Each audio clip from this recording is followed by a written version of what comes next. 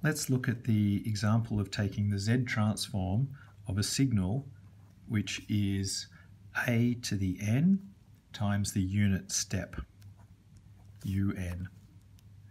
And I always like to look at these and think about them as functions. For example, here, if a was a number between 0 and 1, then this would be a function, because the step function is 0 for all integer values less than 0, and then a to the n, when n equals 0, we have 1, and then we would be a function which is reducing as an exponential. Okay, so that's what this function looks like as a function of n, and now we want to take the Z transform. It's a discrete time signal, and we are interested therefore in the Z transform. So the formula here, x of z equals from n equals minus infinity to infinity of a to the n u of n times z to the minus n. This is the formula for the Z transform. And so this equals, because of the un function, we can sum from 0 to infinity of a z to the minus 1 to the power of n, and this equals, it's an expression that can be looked up, that summation is a times z to the minus 1, where as long as a z to the minus 1, as long as the mod is less than 1.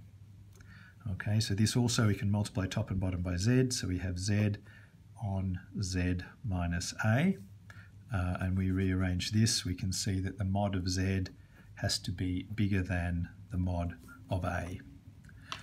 So this is the answer, and then we also just consider what's happening in the z plane. What does this, where does it converge? Where does this hold?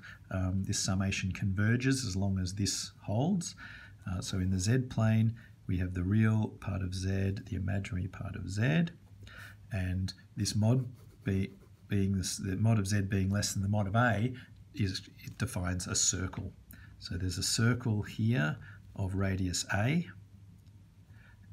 where if we are outside that circle, because mod of z has to be bigger than mod of a, if we're outside that circle, then we know that this function, this summation, this infinite summation converges, and therefore our Z transform holds.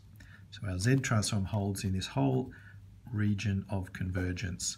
And for Z transforms, it's a circular boundary on the region of convergence. And there's a pole at Z equals A, because if z equals a, you get an infinite value here, and there's a 0 at z equals 0 in the z plane. So don't forget to like this video and subscribe to the channel for more videos on signals and systems.